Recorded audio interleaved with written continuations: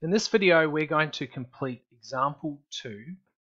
To help us evaluate this problem, we're also going to be referring to a present value table.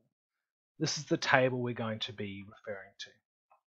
It says that Jane has $12,000 sitting in her bank account. She receives an interest rate of 4% per annum, compounded quarterly. Her sister Karen has no money in her bank and would like to have the same amount of money as Jane. These sisters must be very competitive. What quarterly repayment will Karen need to make so that she has the same amount of money as Jane by the end of 2 years, assuming Jane makes no repayments? Now, there's quite a lot of information here, so let's break this into 2 parts. Let's talk about what's happening with Jane, and let's talk about what's happening with Karen separately. Now, I probably should have mentioned that they're both going to use the same bank, meaning they're both going to have the same interest rate. So let's make some calculations for this interest rate. We know it's 4% per annum, but it's compounded quarterly. And there are 4 quarters in a year, so we need to divide this by 4, which gives us 1% per quarter as opposed to 4% per year. So we'll say that both of them have an interest rate of 1% per quarter.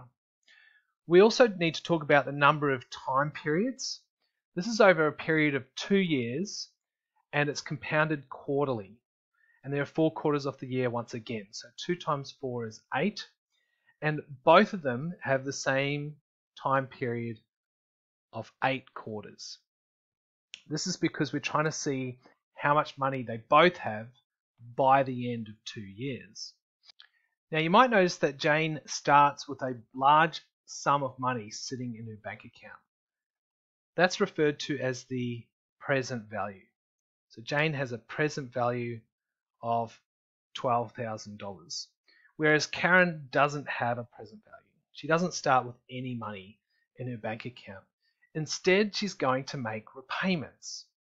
Now, we don't know what these repayments are, so we'll put question mark there. We also mentioned that Jane makes no repayments. So for Jane, we're going to write that our repayments, D, are $0. Now, if Jane has a bank account with $12,000 in it at the very beginning, and she leaves that money in that bank account for a period of 2 years or 8 quarters, and it accumulates interest at a rate of 1% per quarter, how much money will she have in her bank account at the end of the 2 years? Now, I'm not going to ask you to calculate that because I've calculated this already. So the future value, or the amount of money she will have in her bank account at the end of 2 years, is $12,994.28. Now, Karen wants to have the exact same amount of money.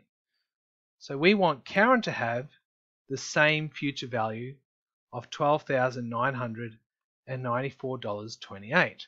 So we need to figure out what repayment will give Karen this future value.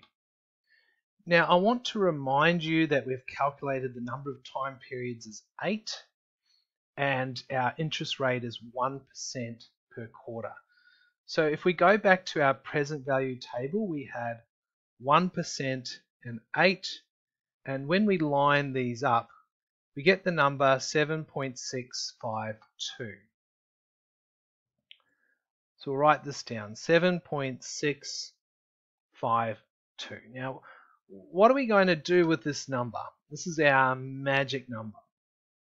And you might remember that what you normally do is take your repayment, multiply it by this number, 7.652, and this will give you your present value, because this is a present value table. So what is our present value? Well, when we talk about our present value, we're talking about the amount of money that Jane had at the beginning in her bank account. So D times 7.652 will equal $12,000. Now, I haven't given myself enough room, so I'm going to move some things. Now I'm going to divide both sides by 7.652. And when I do this, it's going to cancel out the 7.652 on the left, leaving me with D on the left. When I perform the calculation on the right, I go 12,000 divide 7.652. And this comes out to $1,568.22. $1,568.22.